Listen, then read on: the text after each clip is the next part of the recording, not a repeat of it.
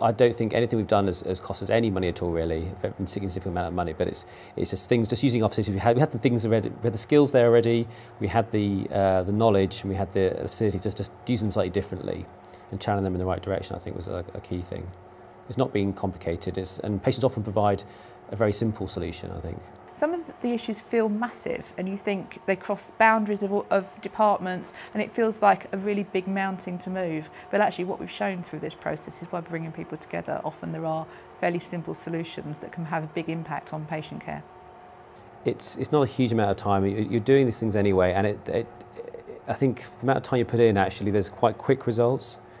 Because they are generally quite simple things to achieve. It's not a huge amount of work to be done. We showed the trigger film.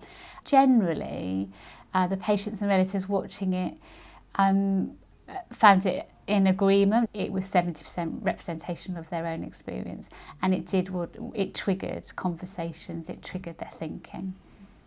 It's hard work, emotionally, and it's quite a commitment, but I think how I feel about having been involved in this is very different to how I feel when somebody gives me a survey or just asks me a few, can I ask you a few questions about how this experience was.